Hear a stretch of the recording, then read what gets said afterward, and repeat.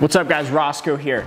Today, we're gonna cut 3 inches off the length of this snowmobile without cutting into the intercooler, without welding, without gluing, and it's gonna be pretty quick and easy. 10:30 at night, I'm tired, but I wanna do this video for you, and without buying a different bumper, any of that. This is one way to do it. This is the budget way, this is the cheap way, but don't watch this video and then go do something dumb to your snowmobile and then get mad at me. So that's your disclosure. Let's dive into it and talk about the cut tunnels. Now, I can tell you, cutting your tunnel is a lot of work, but it is worth it in my opinion to shorten it up a little bit. It really does help. It gets that snowmobile out of the way back there. Your bumper no longer acts like a wheelie bar. It helps you maneuver the snowmobile in tight terrain. You really do feel this whole back end of the snowmobile dragging in the snow when you're doing certain moves, you're in certain terrain. Yeah, it's a big deal. There's a reason why all of us are doing it. It's the reason that so many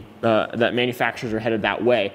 Skidoo does it, so it's worth it for sure. Just with a few simple tools, you can do this to your sled if you choose to do so as well. I'll break it down for you right now. So notice here that this is the stock bumper, this is a Khaos, so it has the aluminum bumper. Look at how far it sticks out past the edge of the tunnel. The edge of the tunnel is right here. It sticks out like almost 4 inches past the tunnel. So we're going to shorten that up. We're gonna bring the bumper in. That's gonna be a big part of it. Disclaimer, you are going to lose the ability to kind of use your rear bumper as a grab handle as you normally would. I never use mine. Even when I'm stuck, I use different methods to get unstuck. I'm rarely using that. The rare time that I do need to use my rear bumper, I just can grab it from the side. It's still gonna serve its purpose of kind of protecting the back of the snowmobile. You could still use it to tow and all that stuff. It is going to be shorter, it's just you're not gonna be able to get your hand through it. So that's the first step. And then the second piece that I wanna show you guys, we're gonna go into hand mode here. This right here, you can see, and on the underside of the snowmobile, you can see it a lot better, but right here, this is a little bleed through of where that intercooler is actually welded, or the heat exchanger. From here to here is about an inch, 3/4 of an inch, and there's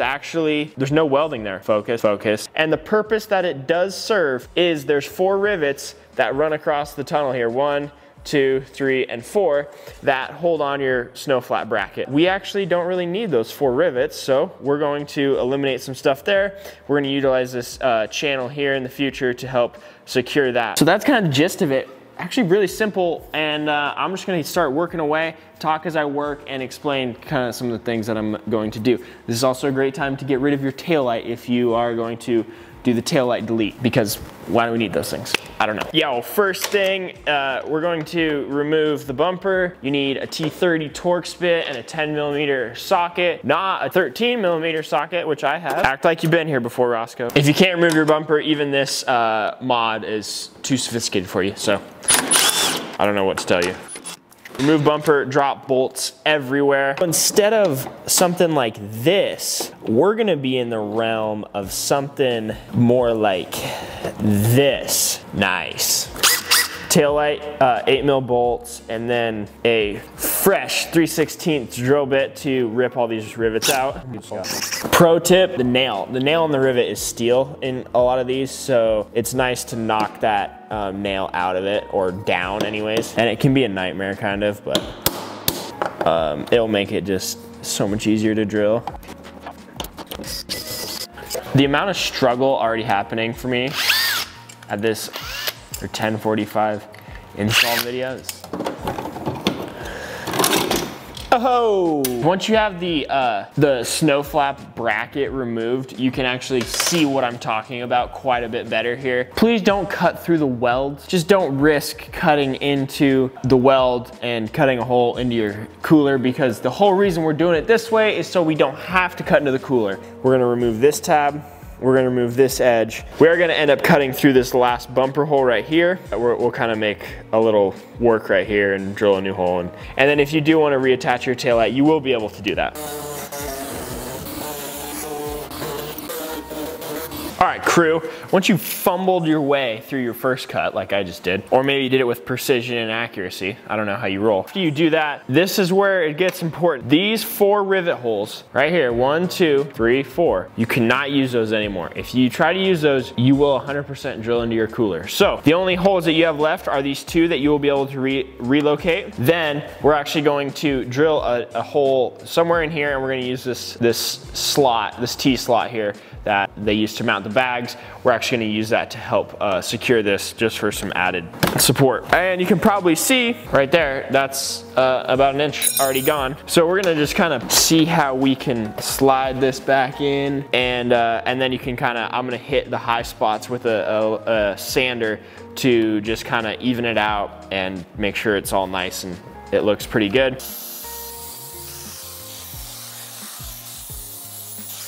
All right, so we have our snow flat bracket. You're gonna need something like, I'm gonna use a 1/4-inch carriage bolt, something like this that will sit in the Polaris groove here. But we're gonna essentially drill a hole here, and we're gonna tie this bolt in to replace these rivets. It will be plenty to just use these 2 bolts and these two rivets. All we're really missing are these 2 center rivets, and then of course it's gonna be tied in with the bumper here. So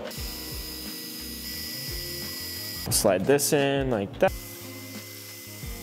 Inserted my carriage bolts, and I'm gonna put a nut on top. It's a little bit tricky. It's probably the hardest part of the whole thing is to get the carriage bolt situated in there. The snow flap bracket mounted the same way, and then make sure when you just tighten everything down that you push the snow flap bracket all the way forward to get that maximum amount of shortness out of it. Like we're talking, I mean, as much as you can possibly get without, you know, damaging the coolers or cutting into the coolers is the name of the game here.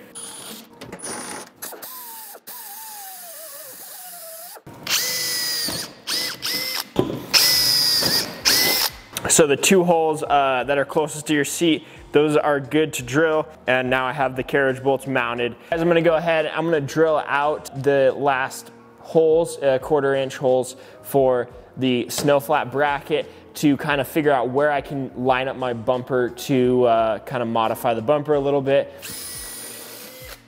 Time to get a little bit creative. You can kind of do this next step your own way, however you want to mount the bumper. What I want to do is actually I want to tilt the bumper up a little bit. So what I want to do on this sled is I want to tie into this hole here to kind of tie all this stuff together. I don't want to use this hole. Now I actually have in the past drilled a hole about here, just bringing the bumper as close as I possibly could. But I think on this build I'm going to add some height to it as well. I'm going to, that might be a little bit, so I'm gonna find a spot in this top pocket here to, or actually this bottom pocket here to drill a hole and mount up that bumper. And just how I like it, one sketchy hole I might rip this bumper off with because I didn't leave enough aluminum, but we're going to find out. It's going to sit somewhat like this. And I'm going to use all of the holes on the bumper to try to tie it together as best as possible. I had the bumper mocked up. I have some new holes drilled. I've scored kind of the line of where the bumper's gonna run down the tunnel a little bit, and I'm actually gonna trim this piece off here, kind of just make it nice and sand it out. And then I will finish mounting my bumper, drill a couple holes, rivet a couple spots, and be good to go. I'm just gonna use all the holes I can on the bumper, so I'm gonna go here and here. We're gonna have an couple extra holes, but this one right here actually tied in. There's a double piece of aluminum here where the tunnel's kind of folded. This bolt will actually catch that double piece, which is nice.